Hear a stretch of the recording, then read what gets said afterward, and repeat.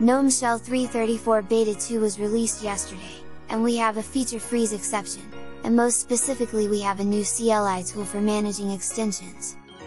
I've been using this tool for a few weeks now, but I wasn't sure if it would be included on the final release, so I never demoed it before.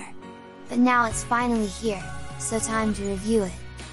It basically replaces the current GNOME Shell extension tool command, with a more user-friendly CLI, plus it has some additional features.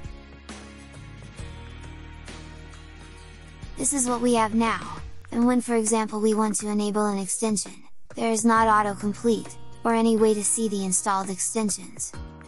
And it is kind of impossible to remember the full extensions names, so this tool is kinda useless.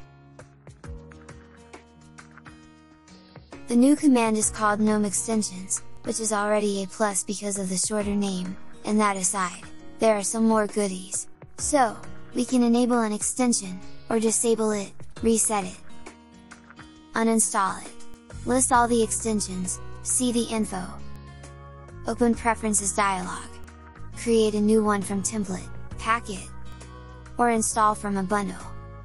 I won't go through all the options, that are self-explained anyway, but only the ones that are interesting for most of people. And I will start with the list option, that is listing all the installed extensions, both from system and user. So now we can see all the extensions we got, and that alone makes the experience much smoother already. But it doesn't stop there, because we also have auto completions. For example, if we want to enable Dash to Panel extension, we simply type enable, and then we can press tab to get the full name. But that only works for Bash and I have Z Shell, but again isn't much of an issue, because we can copy from the above list.